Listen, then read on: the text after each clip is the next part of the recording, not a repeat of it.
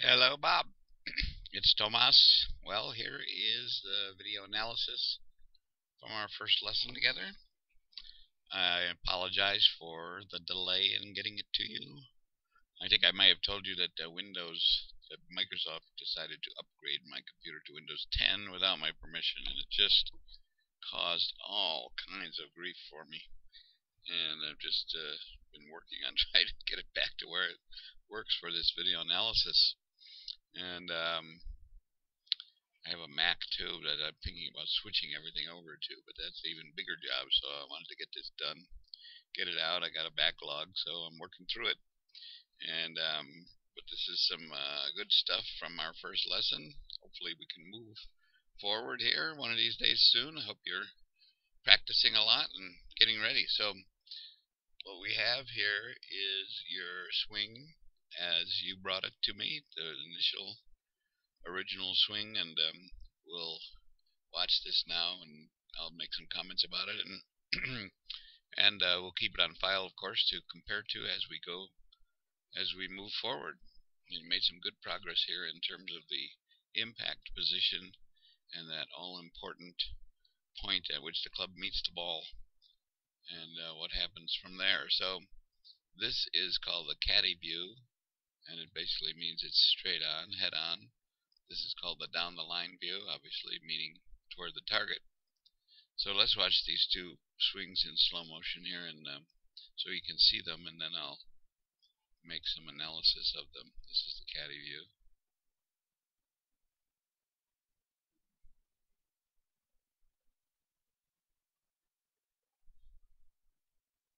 That's the way you look now. Okay, move this back to the beginning. And here's that same swing from the back, looking down the line.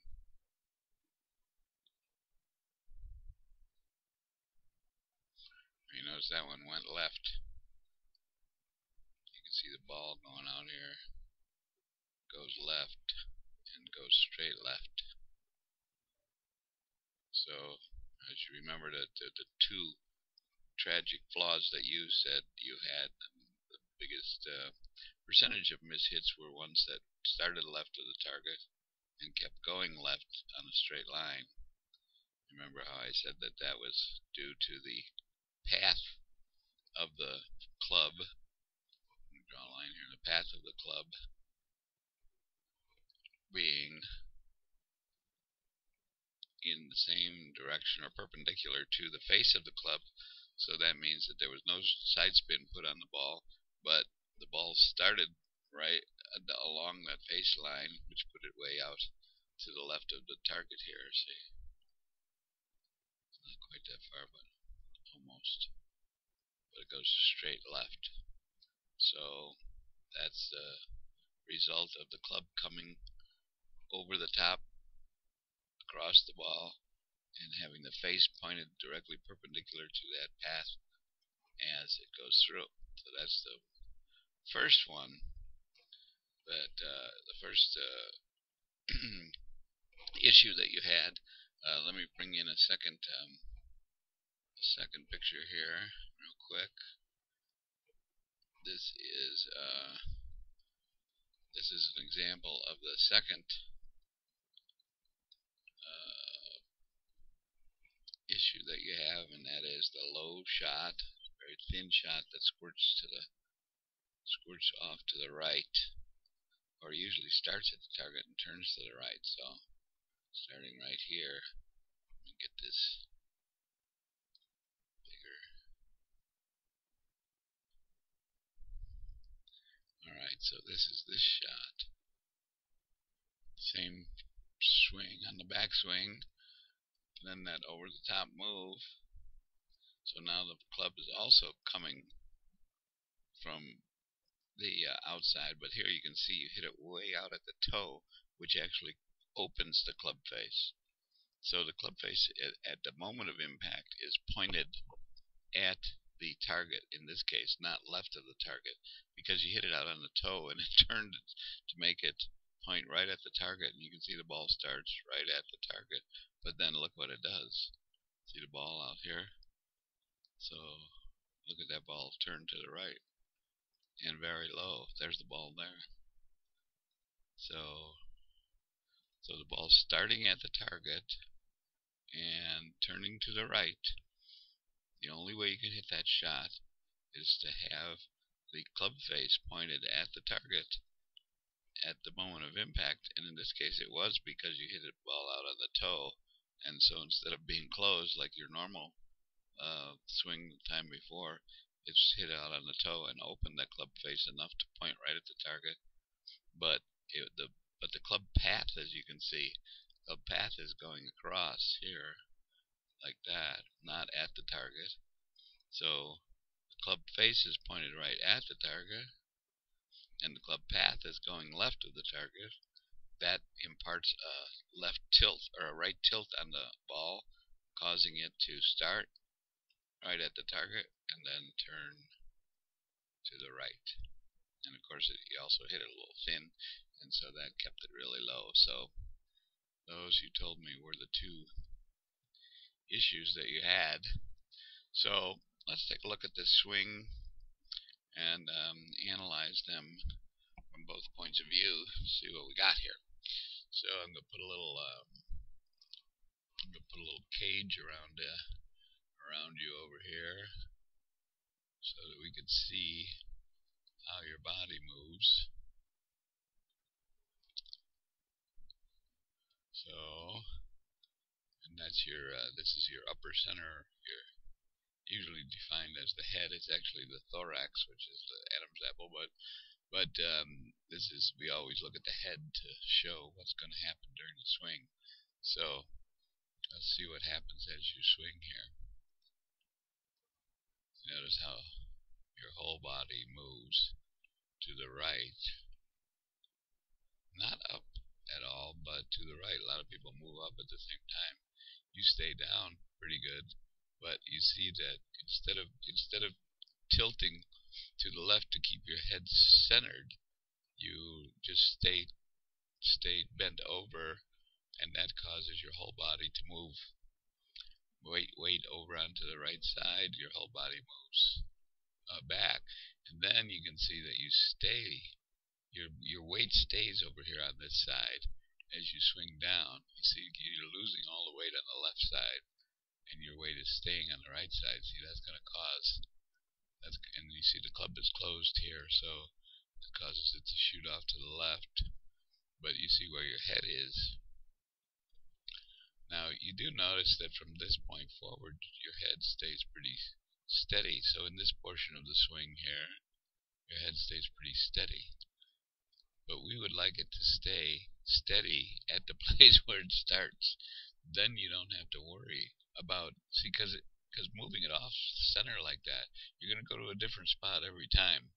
And remember, my teaching is designed to make it easiest to be consistent and to not add any chaos to the movement of the swing. So as you move your head and your upper center to the right like that, it's, first of all, it's going to cause this weight shift, and secondly, it's going to cause it to, you're never going to do it the same multiple times in a row.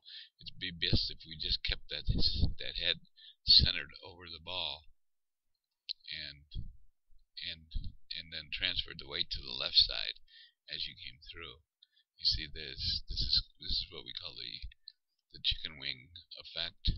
You see at impact here, change the color to green, and at impact here, you can see what happened is that because you move the center of the swing, you never know where the club's going to hit the ground.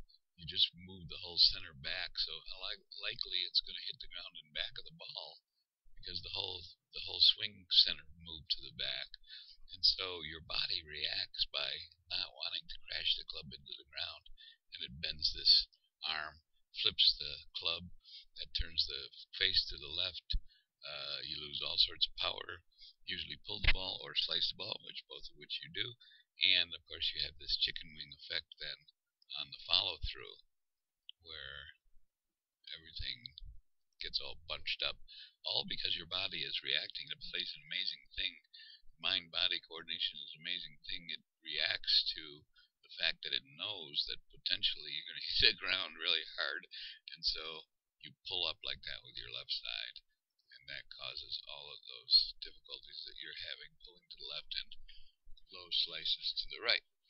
So we'll work on those. I'll leave this here for a second, and then over here now, let's look at a line that goes straight up the club through your hands and theoretically through your waist, which does very good there, and then also one that goes up through your shoulder. Now that's the normal, what we consider to be the normal swing plane in which the club and the hands should swing in order to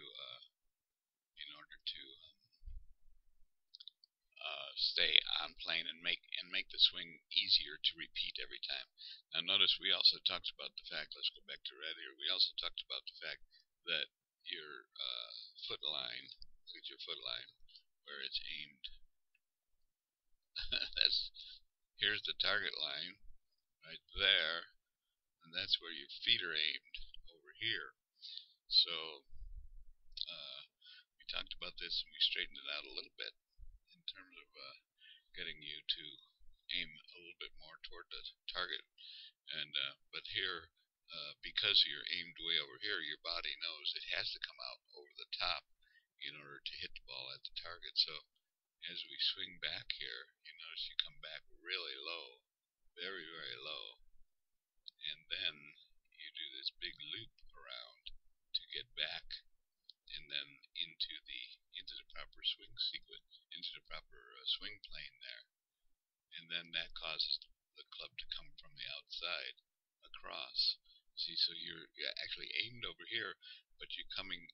Your body knows that, so it's coming out and across and back over that way, and that cuts across the ball, tilts the spin to the right, and that causes that ball to go out and turn to the right out there.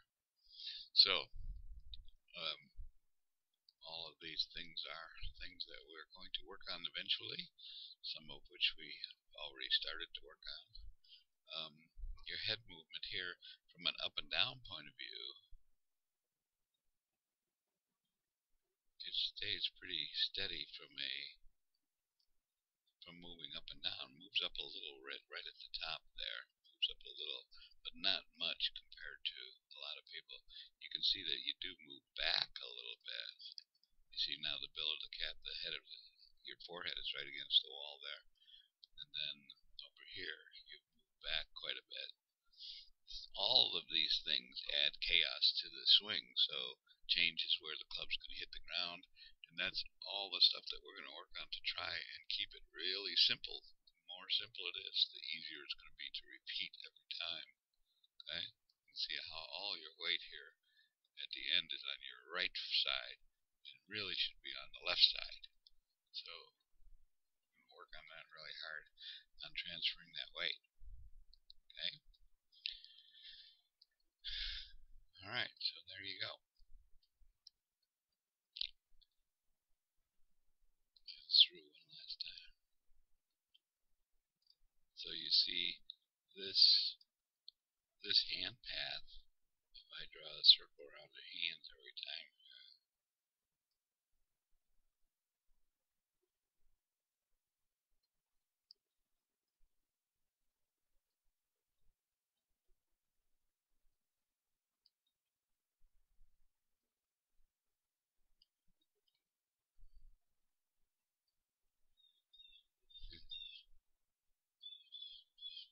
you see what that path looks like. It goes up and around. Boom, like that. See that? Up, and around, and down. So that's all stuff that's very difficult to repeat every time. So we're going to try and make it a lot more simple for you to repeat it every time. Just erase a few of these here. And I'll show you that this is more like what we would want here. So if this, I'm just going to play this in reverse. If this was your backswing and this was your downswing, look how much simpler that looks. That's your backswing. That's your downswing. Backswing, downswing. It's simple. It's a simple swing. Boom. So we're going to work on getting rid of this row, that whole move there, and instead just come up and then just come up and then down, down. So pretty cool, huh? All right, so let's look at some other things here.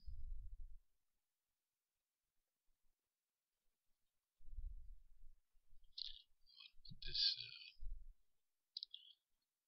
back in perspective here. Let me get back to the beginning. Let me draw these back in here.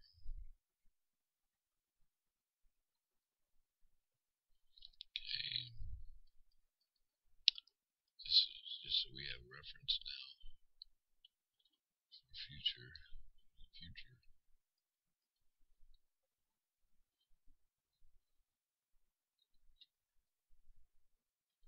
Alright, so now let's bring up this picture here.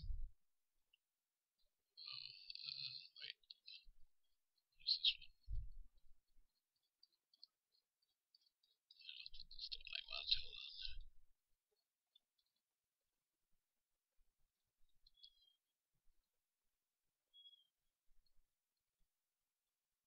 Oh, I don't know what that is. Okay, here's the one we want. Alright, so we brought out the impact bag in order to see if we could stop this flipping motion here. And I showed you what this impact bag would do for you. We were working on the drill where we did just a short little swing.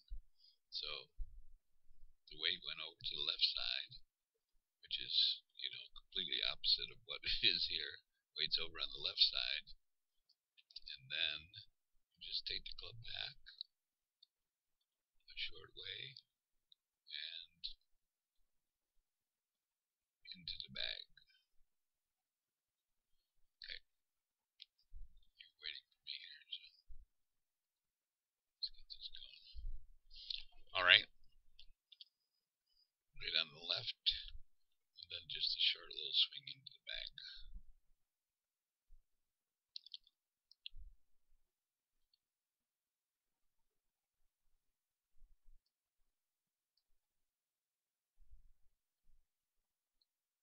Oops.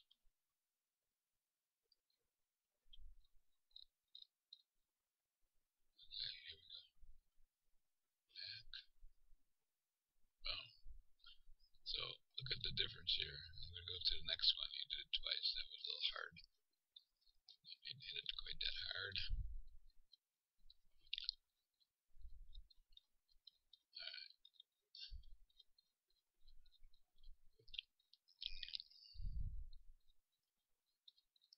Here we go. Back. And boom. Look at that. Look at that. So where it hits the ball, right here, where the ball would normally be, right there. Right there. Look at this now. Look at this line. So that's a beautiful, beautiful straight line. Straight down. Your hands are in front of that line. Look at versus this one. Your weight's over on the left side as opposed to bunching up like this. Look at that. That looks like a golfer here. Okay. The issue with this is that your whole body has moved forward now at the same time. So we prefer to keep this head back here where it started as opposed to moving forward, because as you move forward it's going to move the low point of the swing forward as well. So I got in there and excuse my back here, but wait, let me go. So at this point I let you swing with me holding your head to keep it from going forward. And this time, see, to do that you got to bend to the right here reach impact, your body has to bend to the right. So here you go. There. See your body bending to the right to keep your head steady. So right there. See that? See? This bend to the right here. Like that. That's what keeps your head over the ball as opposed to moving forward. That's why we call it stack and tilt. This is the tilt to the right as you come through the ball to keep your head. All of this is designed to keep your head steady over the ball and to eliminate all of the issues associated with moving parts that shouldn't be moving. So this looks great here, right? So so that's that. So and then the other thing that we worked on here, that was good. That's good. Keep going here. Right. Then I showed you how the ball just gets in the way. If I'd get out of the way, it'd be a lot easier, but I guess I didn't. But the ball basically just gets in the way, so that now when you do this, you do the same exercise with the ball. Just hit this little shot, weight on the left, hands forward right at the inner thigh, the handle in front of the ball and the club head, and then look at that weight going forward. I love that. Really good, really good. Head holding steady. Look at that. Look at that. Now I'm going to put this little guy here around your head again at this point. Now watch this. That's the one. Look at that. Look at that, huh? And you can see at impact, or almost close to impact, look at that. Look at that line. Now, how do you like that? Look at the difference between those two. Which one would you rather be? Which is the golfer? This is a golfer right here. You haven't moved your head off the ball at all. Your weight is over on the left side. This is training you for what impact ought to feel like. In fact, I'm going to take a still of that because that's a beautiful looking. So, took a snapshot of that comparison. Look at that. This is the old you. This is the beginning of the new you.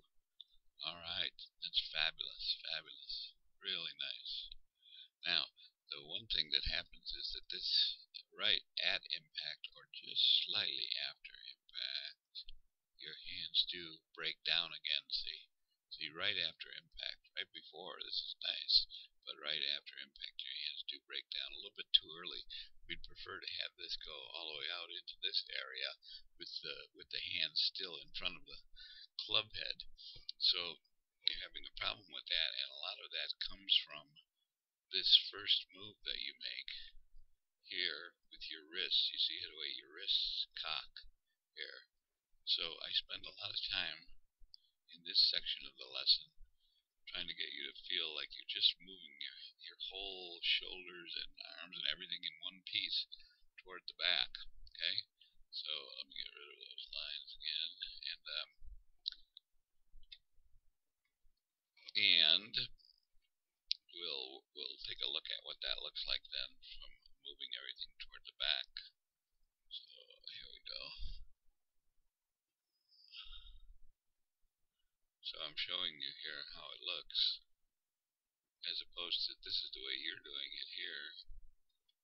Oops. The way you're doing it here. You see the way I'm flipping my wrists right here? Flipping my wrist, that's the way you're doing it. A little exaggeration, but you get the idea. That's the way you're doing it. As opposed to taking it straight back like this. That's you flipping, as opposed to this. All your weight's on the left side, and you just take the club straight back. Look at, see? That's the way you take it back without your wrists hinging. This is the way the drill is supposed to work. Now remember, this is a drill. It's just designed to show you what impact is supposed to feel like. So if you do it correctly, you're going to get back to impact the same way. That's the way it works. Then an impact. That's the way it works. An impact. Boom. Like so. All the weight on the left. So that's the way the drill is supposed to work, okay? And so we worked then a little bit more on you as opposed to cocking your wrists when you take it back, moving it straight back. Okay, so now I'm going to bring in the next one because it took a little bit more work to get us to where you were taking it straight back. So we did the impact back again, and then see that. Nice, nice. Now at impact, look at that, at impact, there's a straight line, and then there's still a straight line, So that's the way it's supposed to work through impact. No flipping, all the way through, like that. Perfect, perfect. Get that feeling, man, get that feeling. That's the feeling.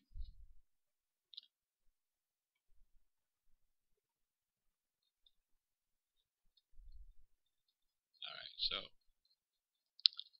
let's see.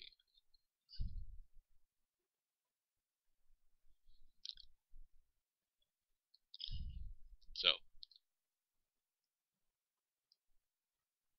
at this point we're looking like this on the drill. Great setup position, weight on the left, hands forward of the club, and now still just a little teeny bit of wrist movement here, see, but mostly your whole body is turning as one piece.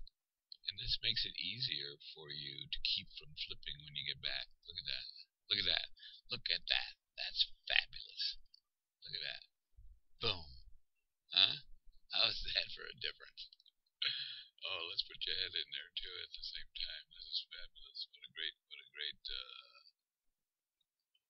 a great analysis this is. Look at head staying right there. Look at that. Look at the difference between those two. It's beautiful. Wow. Beautiful. You're a great student. You learned that pretty fast. So I hope you've been working on that and practicing that, because that's going to make a huge, huge, huge difference. Huge difference. Okay? Lines.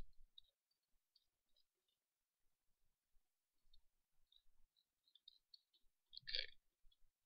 So once again, I'm trying to show you here that it's just a movement. It's not a cocking of the wrists here like this. Oops, it's not that. It's not that. See where you're cocking your wrist. It's more like this. You can even see it better from the back. It's just a straight movement back. Both arms straight. Okay? Both arms straight. And then through. So I'll give you another shot at it here. And if you can get it to go, I think at this point we worked on getting those hands to go back straight with the arm straight and no wrist, but you see you're just still doing just a little bit of wrist, but mostly that's way better. Look at that's way better. And then it makes it much easier. Look at that with the ball in there, huh? Look at that. That's fabulous. That is fabulous. Look at that. Your hands are in front of the line from your shoulder down. That is really, really good compared to this. Look at which is the golfer here. Come on.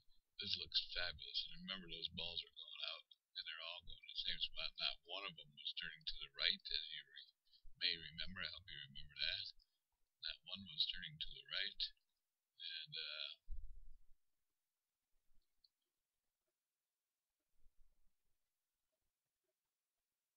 okay. And then finally, we did this last bit here. Oh, I know. On this one, I went to the back. I'm going to show you from the back. So these were the last couple of shots that you this is very interesting because notice we'll draw this foot line in again where you're aiming right out here. That's where you're aiming. That's where your foot line is. Now watch what happens. This is that short little swing. Watch this. Oh, that looks so much better. Boom. Look where it goes. Look where the ball goes. Oh my god. Oh my god. Let's see if we can get this line to go further out here. There. So look where the ball went. Right out there. Right on the line. Boom. One. You hit one. That's one. Hit another one. Same thing. Same foot line. See, this is what I mean about if you take all the components out that cause chaos in the swing every time and just get it down to the simple moment of impact, the moment of truth, it's going to be so much easier to repeat every time. So this is the same setup, same little shot, and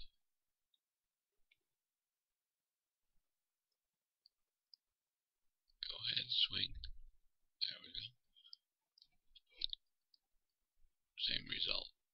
Right down the line, right in the same spot. There's the ball. Boom. Right on target. So I think, as I recall, you hit about 4 or 5 of those in a row. So really, really nice. Nice going. That was great. I hope that you've been practicing that and working on it. And that was great progress. Great progress. So let's keep it up. And I'll be anxious to start working on a fuller swing next time. If you've mastered that moment of impact, then we can start adding some power to the swing and teaching you how to do that without moving all those parts around. It's a much easier thing to do when you keep it simple.